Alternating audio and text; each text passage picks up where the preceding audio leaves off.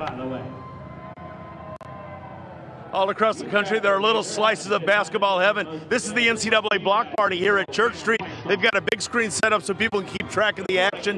People can come here before the game, they can come after the game, and of course during the game because they have that big screen so they can keep tabs on exactly what's going on. Even though Florida's playing right now at the Amway Center, there are a few Florida fans right here who are watching the game here at the block party. Now, there are Florida fans, there are Florida State fans all over the place, all of them hoping for some NCAA success. Prepare for this tournament by playing in the ACC. You play the North Carolinas, the Dukes, the Notre Dames. We don't get there very often, so we're here this year and we look to do good.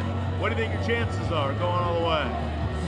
I think that we can get through this round here in Orlando. I think that we can win the first two games here. My senior year at Florida, we went to Final Four. It was a really exciting time on campus.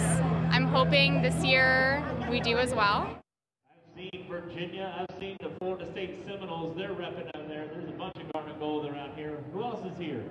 Yeah, I saw and again, this block party runs until around 9 o'clock tonight. The Florida State fans, they've got a late tip-off a little after 9, so hopefully they're pacing themselves. Right now, the Florida Gators, with less than 10 minutes to play, are pulling away again their game against East Tennessee State. Reporting live at Church Street in downtown Orlando, Dave McDaniel, West 2 News.